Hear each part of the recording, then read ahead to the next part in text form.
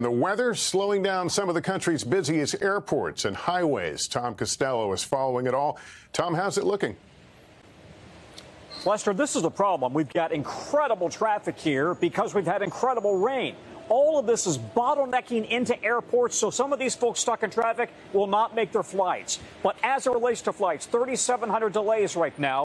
We've only got a couple of dozen cancellations. Make no mistake, though, this is an airline stress point. Across the eastern U.S., that heavy rain is testing travelers' patience today on clogged highways as 49 million Americans drive over the coming days. Whatever happens, we're just going to roll with it. To long and winding airport security lines. It's just a lot of people, a lot of it's just chaos. 5 million people flying through today and tomorrow. We kind of go into this knowing that it's going to be a real busy travel time. Group 2, please proceed. Chicago O'Hare, the nation's fourth busiest airport, is United's mega hub with 850 inbound and outbound flights each day.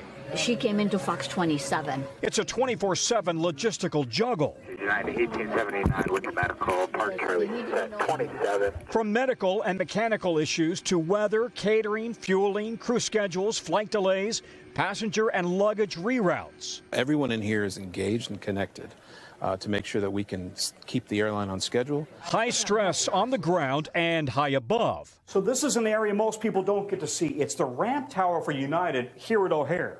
United 634, taxi Bravo Sierra, Hochar taxiway Alpha. The controllers here act as traffic cops, directing hundreds of planes moving on United's ramp. All of the ground traffic in the alleys between the Bravo and the Charlie concourses, and then departing flights are turned over to air traffic control. Skyscape 364 ramp, Northport, Bravo Line 2, parking Bravo 1. This feels like a pressure cooker job up here. It can be, but usually you're too busy to notice. Dave Heisinger is the ramp tower manager.